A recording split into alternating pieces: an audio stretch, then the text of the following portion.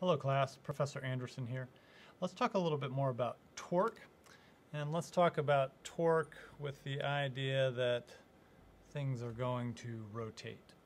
So when we were talking about Newton's second law, what did we say? Newton's second describes linear motion, and we got this. The net force is equal to the mass times the acceleration. So if I apply a force to a mass, it will accelerate. Now, how do we deal with this in rotational motion?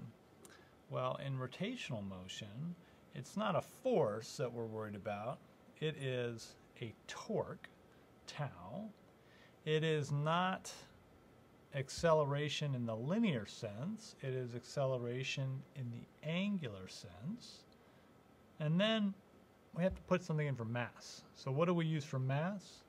We in fact use something called I, where I is the moment of inertia. So let's define everything here. This is the net torque. I is the moment of inertia. Alpha is, of course, the angular acceleration.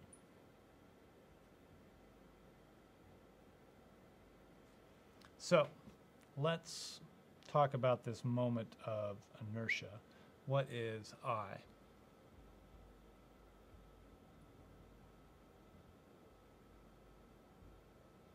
I is defined as the summation of m sub I, r sub I squared, and this is the mass of the ith element.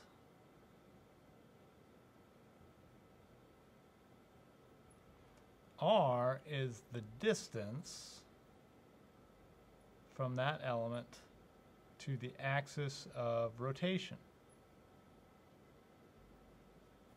And so when you calculate I for an object, you have to sum up all the objects and figure out how far they are from the axis of rotation. So let's try it for a simple example of a mass on a string.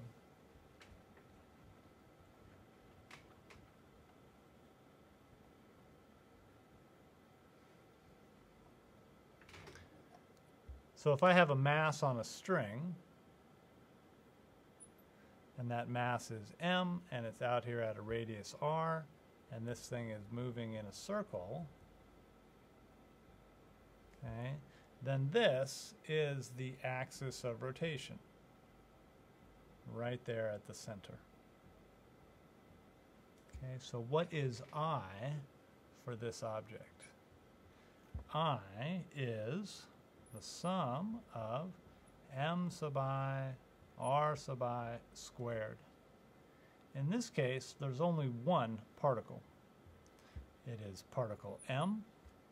What is the distance of that particle from the axis of rotation? It's r. So I for a single particle on a string is mr squared. But let's try it for a slightly more complicated object. Let's say we take a barbell and we have M1 and we have M1, and we're going to suspend it from a rope.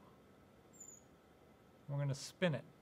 Okay, so the whole barbell is spinning around like this, and let's say that this distance is L over 2 and this distance is L over 2. How do I calculate the moment of inertia of this barbell? Well, it's the sum over I, m sub r times r sub I squared.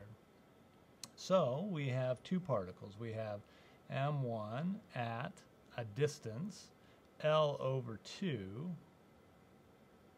and we have to square that. But we have another one of those, m1, and its distance from the axis of rotation is also L over 2.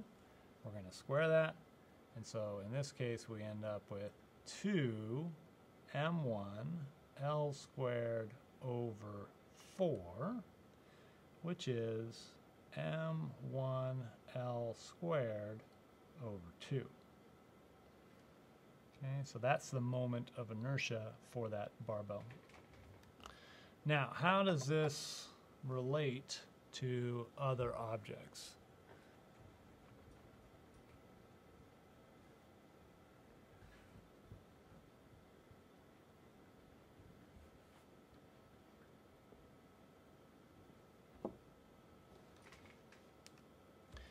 Let's say we want to calculate the moment of inertia of a disk.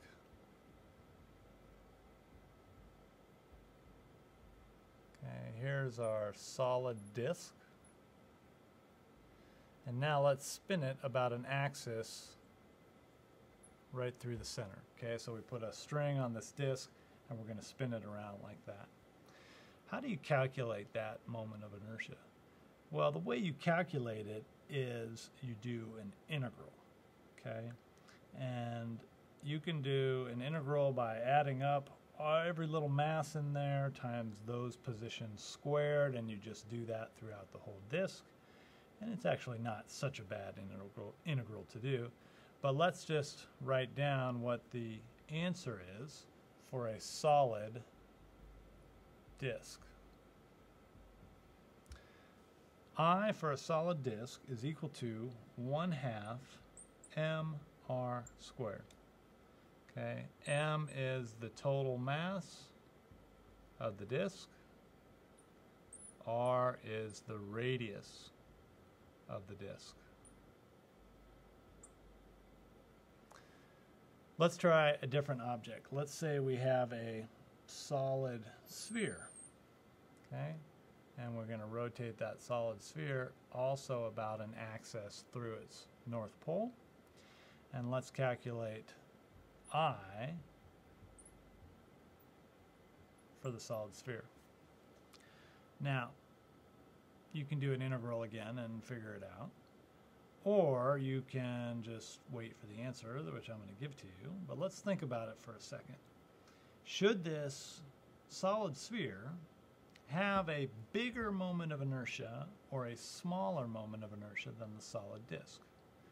Well, remember, the moment of inertia goes like m sub I r sub I squared. So if I put more mass away from the axis of rotation, it should have a bigger moment of inertia. So is there more mass farther away from the axis of rotation in the case of the solid disk or in the case of the solid sphere? I think you can convince yourself that the solid disk, in fact, has more mass farther away from the axis of rotation, because if I smush it up on the bottom and the top, I can make a sphere out of it. And in fact, a lot of that mass is close to the axis of rotation. And so what we find is that I for a solid sphere is in fact 2/5 mr squared, where again m is the total mass and r is the radius of the sphere, just like the radius of the disk. 2/5 is a little bit less than 1/2, so our intuition was in fact correct. Okay, this is moment of inertia. Hopefully that's clear, and we will see how it applies to torque and dynamics problems next. Cheers.